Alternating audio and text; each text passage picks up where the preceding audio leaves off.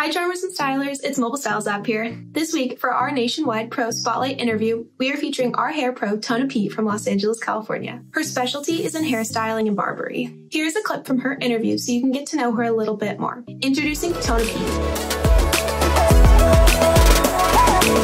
What tips would you give people at home right now for hair care?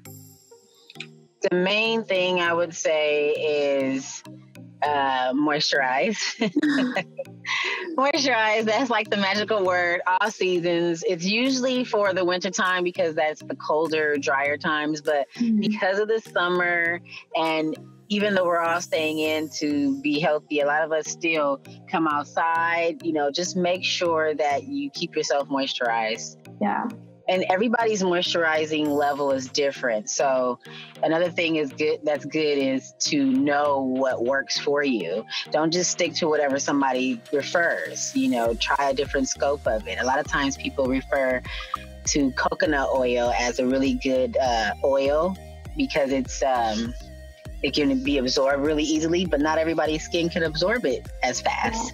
So you might want to use almond oil or olive oil, or there's so many. So I just would encourage people to experiment on themselves and kind of see what works. Where do you get a lot of your inspiration from for looks and trends? And is there like a celebrity you look to, or like a famous professional in the industry, or like any of the big giant like companies you look to?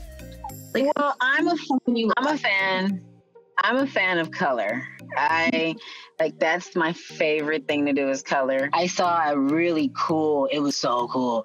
It was a haircut this guy had, and it looked like his hair were like interwoven within each other. It wasn't a braid, but it looked like it was going to be a braid, like it was almost a braid, but the blue in it caught my eye. Ooh. Oh, wow, the blue in it. And what's crazy is I want to say about 3 weeks ago, my client said, what color should I do? You said blue. I said blue. What do you like the most about being a beautician? When someone has that, like, you know, like downward kind of feeling because they're like, my hair, please help. And then when I turn them around and voila, their whole spirit uplifts. That's what like warms my heart. That's really what I look for in every client. It's just more than that. What about the people that lost their hair and then you're able to, you know, recreate something for them to feel confident to walk outside, you know, on a daily basis? What about the people that, you know, don't know what to do with their hair and just feel like they can't do anything, but it's against their religion to cut their hair? So what, you know, they don't have that spark. Do you have any advice for pros who are looking to grow their client base and may want to join Mobile Styles? Oh, yes. I think that would be a great choice.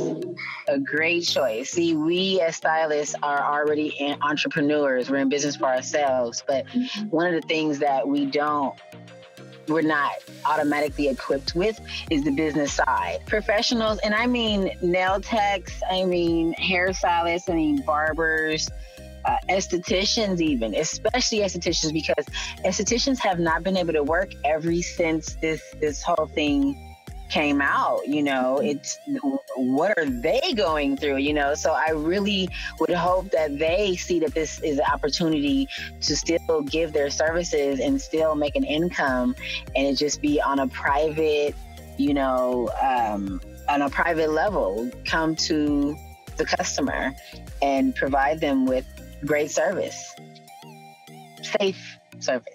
Remember to check out the official blog post featuring Tona and the blue hair she is talking about, as well as our other featured pros. Make sure you check out our nationwide pro spotlight video series every Wednesday. For daily updates, make sure to follow us on Instagram at MobileStylesApp. Thank you so much for watching, and make sure you subscribe to our YouTube channel and give this video a thumbs up. Remember to turn on your notifications so you don't miss our next video. See you next Wednesday. Until then, stay charming and stylish. Bye!